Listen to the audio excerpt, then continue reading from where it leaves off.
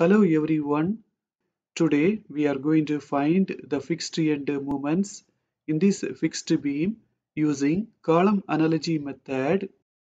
In this beam we have two loads, one point load 12 kN in the center, and then we have uniformly distributed load 4 kN per meter.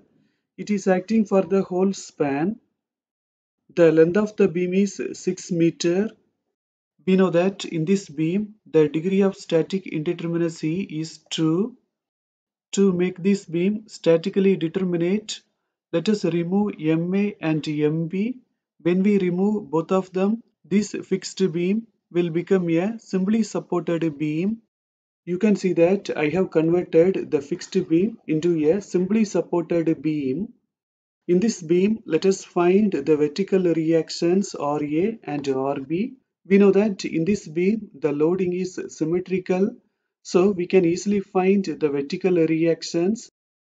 For that, we have to find the total load and then divide that by 2.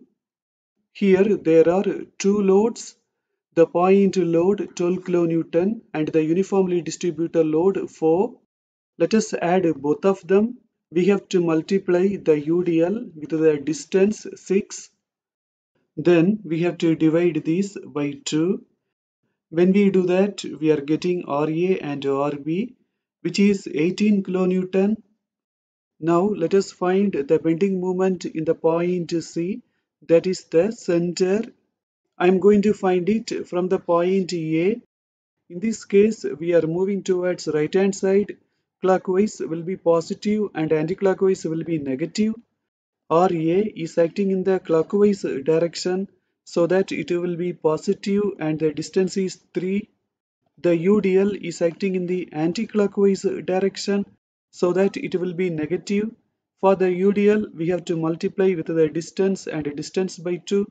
Finally, we are getting 36 kN meter. Now, for the simply supported beam, let us draw the bending moment diagram. We know that in the simply supported ends, the bending moment is 0.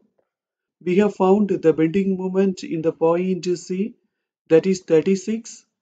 Since there is uniformly distributed load for the full span, the bending moment diagram will be in the parabolic shape. Now we have to find the area of this diagram.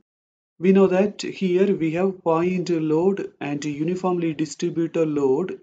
So it is difficult to find the area by using formula. In this case, we can do integrations and find the area. We have to make sections in this beam. In this beam, there are two different parts, AC and CB. So we have to make two sections, one in AC and one in CB. We know that in this beam, we have symmetrical loading. So when we make the integrations in both of the sections, we will get the same value.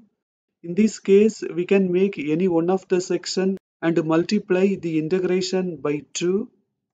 You can see that I have made only one section. I have made the section in AC, but we have to multiply the integration with 2. I have made the section at a distance of x from the point A. Now let us find the bending moment about the section from the point A.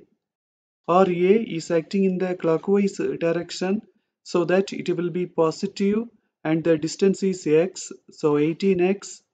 The UDL is acting in the anti-clockwise direction, so that it will be negative.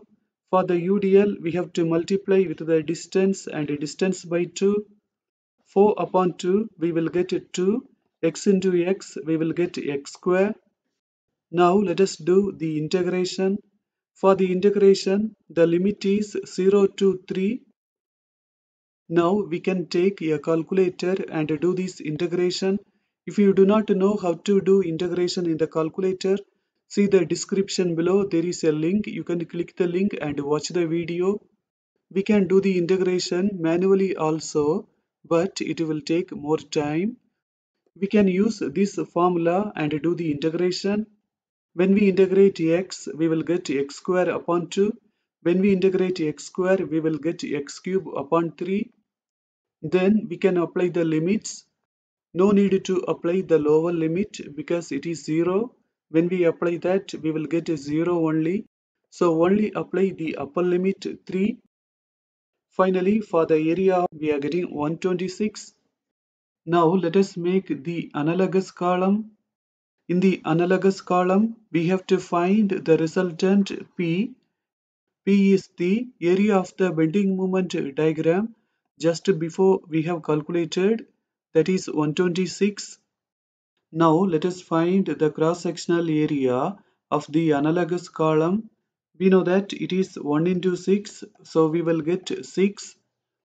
We know the formula to find the stress at the base of the analogous column.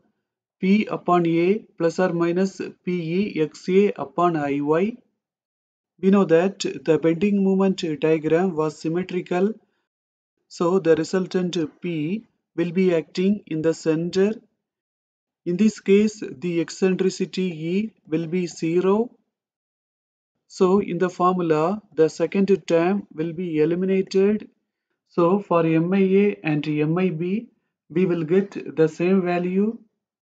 We have calculated P and A. Let us apply both of them. So for MIA and MIB, we are getting 21. We have found MIA and MIB. Now let us find MSA and MSB. For that, we have to look at the bending moment diagram. In the point A, the bending moment is 0. So MSA will be 0. In the point B also, the bending moment is 0. So MSB also will be 0. Let us find MA. The formula is MSA minus MAA. Let us apply both of them. Finally for MA, we will get minus 21 kilonewton meter. In the similar way, we can find MB, which is also minus 21 kilonewton meter. Now we are going to end this session. Thank you for watching this video.